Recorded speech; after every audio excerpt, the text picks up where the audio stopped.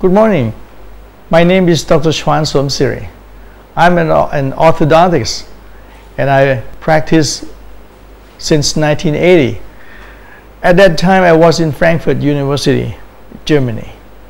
And my teaching will be stressed on edgewise technique and the wire bending. Wire bending is the thing that we practice since over 100 years. And with the times goes by, I found that wire bending is a hard stuff. It is hard to find people who want to learn, and even harder to find a teacher in wire bending. As times goes by, with the born of the straight wire appliance, the industrial tried to introduce the preform appliance. But anyhow, industrial cannot provide you everything. Many jobs, the orthodontist still have to do it by his own. For example, the final tooth positioning, the space closing with a closing loop, which can determine the precise time of treatment. So we still have to bend wire till today. And I think now is a good time to go back to the basic, the wire bending technique. Let me introduce you this wire bending exercise book, designed for 018 slot, the classical edgewise technique, as taught at the SOS Orthodontic Study Club. We can divide the wire bending technique into 3 different parts. Number 1, we will be dealing with first order bends. The second will be second order bend, and the third is the third order bend. The design of the first order bend composed of 5 different characteristics. The ideal arch concept has to be set first. This is the basic for first order bend. It composed of A, the individual arch form. We found that the patient will have their own individual arch. Number 2, or B, the individual arch size. So the arch form and arch size will be set first. For example, the mandibular arch, we use the intercanine width as the reference. This will not be changed throughout the treatment. Number 2, we will talk about individual element or each segment of the arch wire. It will be placed for anterior segment, the canine segment, the premolar segment, and the molar segment for non-extraction therapy. Page number 5 will show maxillary archwire and the mandibular archwire. The element you see here, today we do not bend all of those things. We put a lot of bend in the bracket. The bracket I use is Alexander modified setup. Number 3, point to concern is the symmetry of the right and the left side of the arch.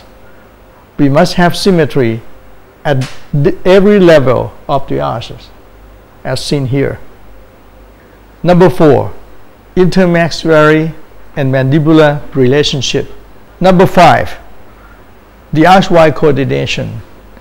After the maxillary archwire and the mandibular archwire was bent, they will be put together to see the relationship. We call this archwire coordination, as seen on page number 7. Here is the maxillary archwire and the dotted line is the mandibular arch. And you can see that the important thing is the anterior part, or the front segment or the anterior segment. It needs to be close to each other. This is called the kissing partner. And the posterior part may be different from the illustration. The maxillary arch may be wider, the mandibular arch may be smaller, as this will be seen in the mouth and based on individually. Now, before we get started with the first order bend, we have to learn about the orientation. For example, when you see the archwire on the table, you can say it immediately. Which archwire is that? Is the top one or the bottom one? The maxillary arch or the mandibular arch? So let me get back to the archwire. This is the archwire ready for marking. So you will have to make the marking on the maxillary archwire. The first mark is the M. The M is the midpoint or the middle of the archwire. 1A is the right hand side of the patient. B is the left hand side of the patient. And for maxillary archwire, we will mark on the frontal gingival side. We call it frontal gingival marking. We mark at 1A, 2A, 3A, 4A, 5A, and 6A, which means 1A is the distal contact point of the central incisor. 2A is the distal contact point of the lateral incisor. 3A is the distal contact point of the canine. 4A is the distal contact point of the first premolar. 5A is the distal contact point of the second molar. And 6A is the distal contact point of the maxillary first molar. I repeat it again. A side is the right hand side of the patient. B side is the left hand side of the patient. This is the mandibular arch. And you can see this is the occlusal side and this is frontal side when the archwire lay down on the table. You can say it immediately, this is mandibular arch, because we put the marking on the frontal occlusal side. This is the frontal and this is the occlusal. The marking will start with the same procedure. M is for the middle. This is the middle of the archwire. When we mark at 1A, 2A, 3A, 4A, 5A, and 6A. I repeat, the A side is the right hand side of the patient. The B side is the left hand side of the patient. So 1A means distal contact point of the central incisor. 2A is the distal contact point of the lateral incisor. And 3A is the distal contact point of the canine. 4A is the distal contact point of the first bicuspid. And 5A is the distal contact point of the second bicuspid. 6A is distal contact point of the first molar. And on the B side, you will see the same. This is 1B, 2B, 3B, 4B, 5B, and 6B. As I mentioned it earlier, that we have to take care about the individual arch form.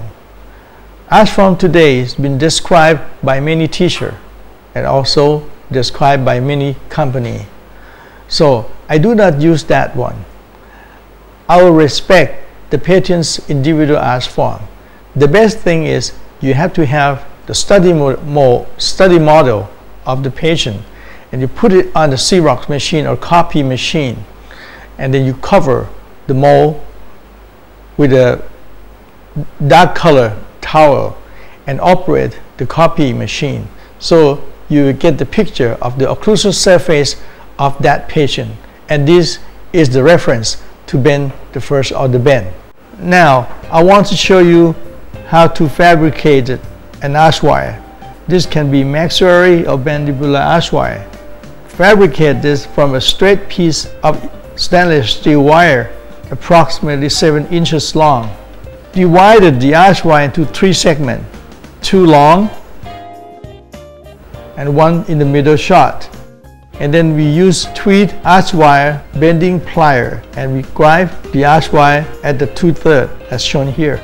And then we use the left hand, the index finger and the thumb to squeeze the archwire and form a half circle. And then you can see that the archwire is now containing anterior segment. If you cannot do this, you can buy preformed one. Now I will show the other side, and you can see the anterior curvature and the posterior segment. The next step, we will add outbend and canine curvature. The next demonstration will be demonstrated how to make a preform archwire or to make the anterior curvature using the archwire former. As you can see here, the size of the archwire will be labeled on top here. So we use the 016 archwire, and then we have to select the last groove. And you can see here 5 grooves cut into the archwire former. And here again we have to divide the archwire into 3 segments. 2 long and 1 short in the middle. And then we started at the left hand side. And we use the left thumb, press the wire and fix it in the slot. And then we twist the right hand so the wire will be bent, and we let the leg cross for a while and slowly turn it open. When we pull out the archwire former, you have preformed archwire with anterior curvature. If you don't want to do this, you can buy a preformed one now. So you have 2 archwire to demonstrate, the top one and the bottom one.